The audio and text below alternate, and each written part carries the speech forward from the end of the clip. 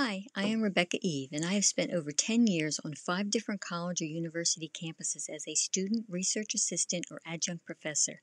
And while there, I observed plenty of student and staff interactions. The most disturbing interactions I witnessed on a college campus were the proceedings in a Title IX kangaroo court. The level of biased and discriminatory behavior by college administrators who were supposed to be objective and supposed to determine the truth was absolutely alarming to me. And after a bit of research, I found many other campuses had the same problem. As a result, I was inspired to create this podcast to help students avoid a Title IX proceeding that usually strips individuals of many due process protections that are required by our Constitution and recognized in our courts. Now, I am not an attorney or a college administrator, and I am not giving legal or professional advice, but I am offering information based on my observations and research on Title IX proceedings on college campuses. And I am not the only one out there who is concerned about the lack of constitutional rights for college students. Over 700 lawsuits have been filed against schools for egregious Title IX proceedings, resulting in hundreds of court decisions or pre-decision settlements in favor of students. There are also numerous organizations devoted completely or partially to this problem, such as FACE, Families Advocating for Campus Equality, Save Our Sons at helpsaveoursons.com, and FIRE, Foundation for Individual Rights in Education. Not to mention the numerous law firms that have cropped up across the country with departments devoted to helping clients with Title IX issues. If you get a chance, I do recommend you watch the Fox News report, The Truth About Sex in College. It aired about 5 years ago, but it will still give you an idea of what has been happening on many college campuses. The link to this video is pictured on your screen, but it and other references should be in the description box as well. In case you are unfamiliar with Title IX and kangaroo courts, I will give you a brief definition here because I want this podcast to be mainly about how to avoid them. So, Title IX is a federal law that prohibits discrimination on the basis of sex in any federally funded education program. An education program could be a college, university, or public school, and federal funding could be things such as student loans or Pell Grants. In 2011, this law was reinterpreted by the U.S. Department of Education to include sexual misconduct allegations. As a result, schools developed their own judgment system that consists of mock court proceedings conducted on a campus. These proceedings usually do not follow the rules that apply in a court of law. Instead, they follow rules college administrators make up for their individual school and are therefore referred to as kangaroo courts.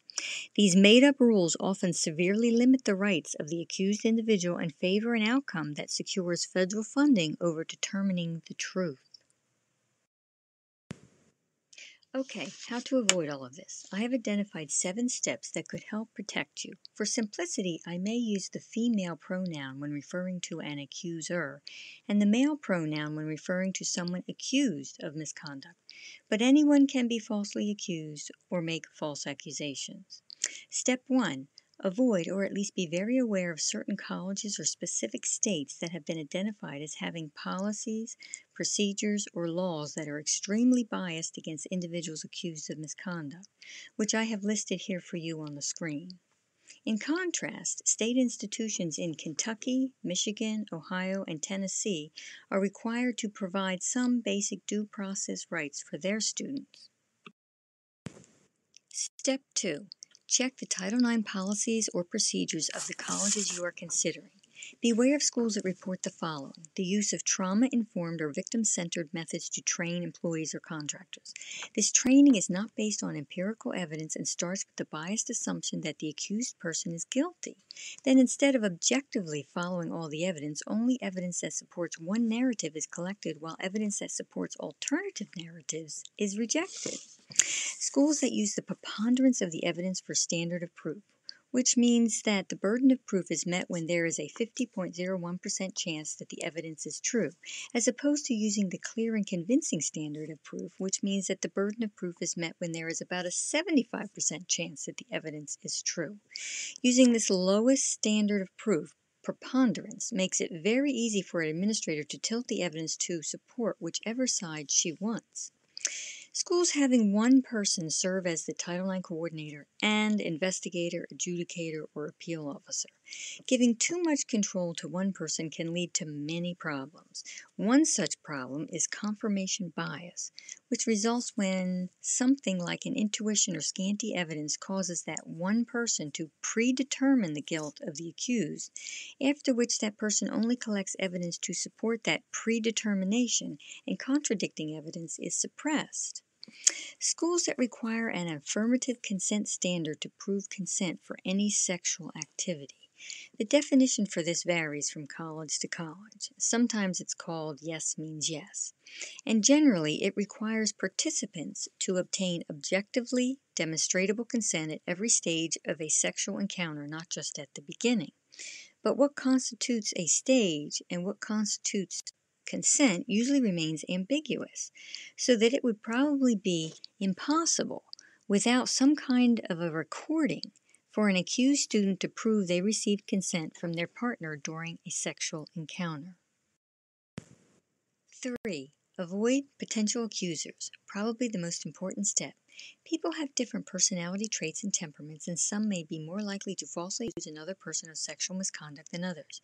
Try to avoid alone time, like in a dorm room, private room, or car, individuals that can be described as bossy or demanding, irritable, fussy, angry, or have a self-absorbed, entitled demeanor. Additionally, individuals that like to play the victim and gain sympathy from others by regularly complaining about rude or inconsiderate behavior towards them, or complaining that some creepy person is pursuing them. A false accuser may have a personality such as histrionic, borderline, or narcissistic, and as a result they may display impulsive, provocative, or highly dramatic behavior with intense emotions that can change quickly. Lastly, avoid spending alone time with anyone who has become angry with you for any reason, such as a joke you retold, an opposing opinion, or ending of a relationship the two of you had. Some individuals may use the Title IX office to punish someone they are angry with by falsely accusing them of sexual misconduct. They may cite a previous consensual encounter, or they may try to stage an encounter by getting the person they are angry with alone, and afterwards file a report that they were just harassed or assaulted. From here, it could be the word of the accuser against the word of the accused, and the Title IX administrator could be trained to believe the accuser and not trained to pursue all evidence objectively. Number 4, alcohol. Very simple. Avoid drinking alcohol until you are of legal age to do so and know how it will affect you. Alcohol can decrease inhibitions and impair judgments, rendering you vulnerable to mistakes that can impact the rest of your education, career, and life. Numerous college students have been falsely accused of sexual misconduct after a consensual sexual encounter where one or both of the participants were under the influence of alcohol. This appears to be a common theme in false Title IX accusations. For example, 2 students drink alcohol, engage in consensual sexual activity, then one of them regrets it the next day or next week or even next year and decides to report it as sexual assault or rape to a Title IX office, often basing the accusation on being under the influence of alcohol and unable to give consent.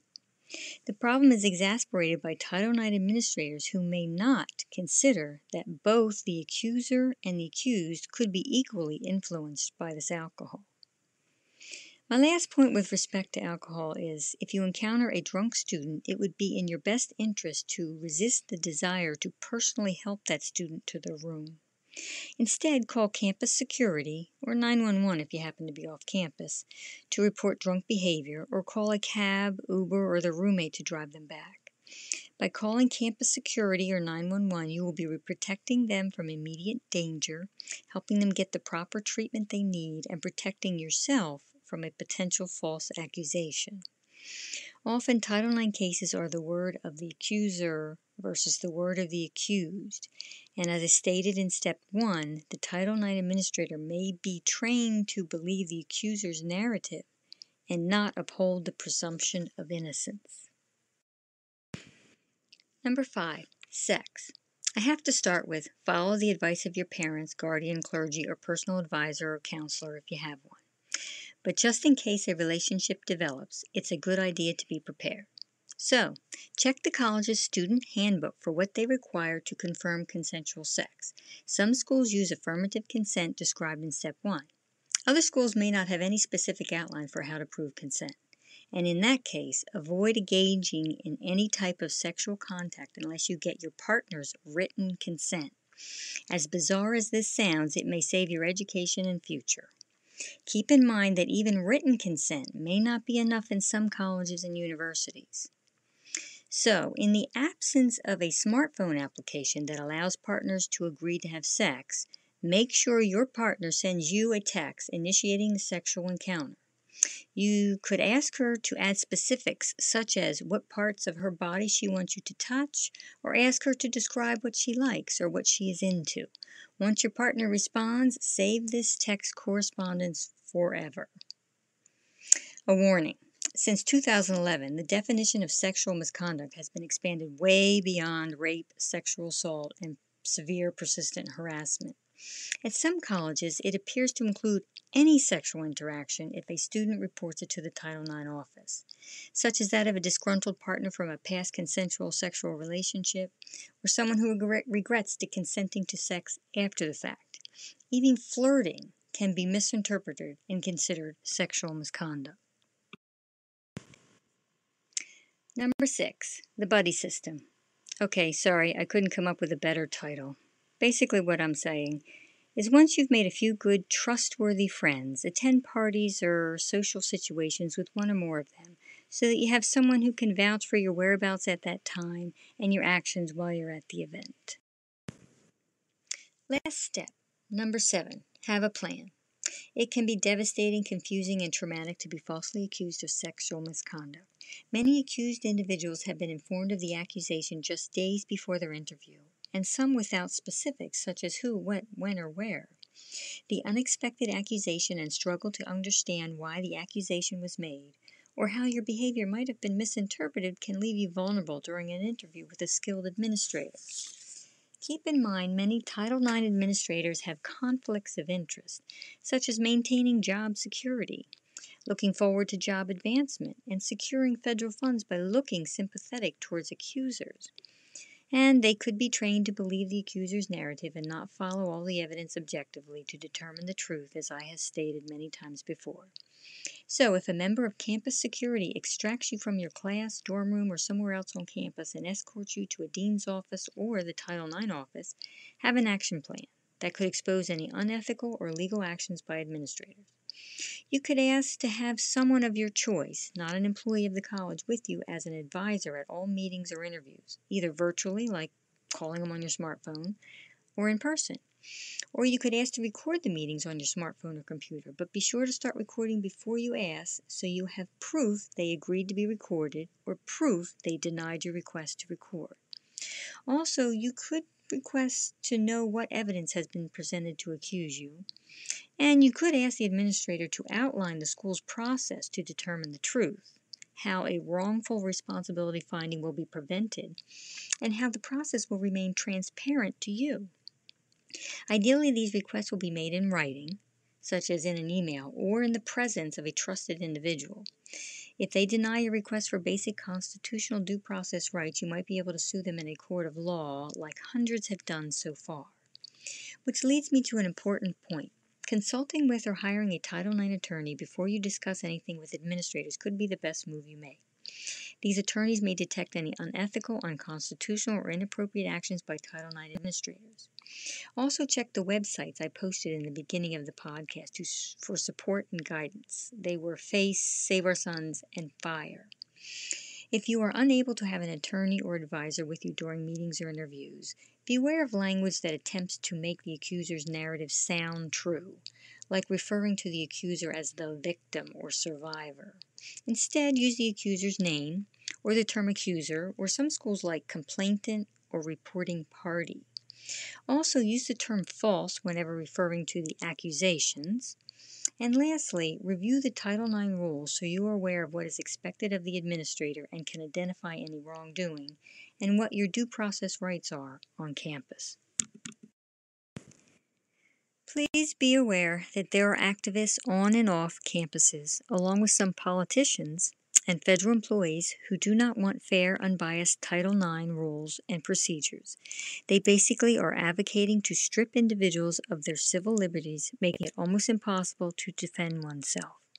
You can contact the Office of Civil Rights, your congressperson and senator to complain about biased Title IX rules and procedures on campuses. And you can vote for individuals who support our Constitution and due process rights for all Americans on and off college and university campuses. Finally, if you liked or found this podcast helpful, please like, share, or subscribe. Thank you for listening, and stay safe.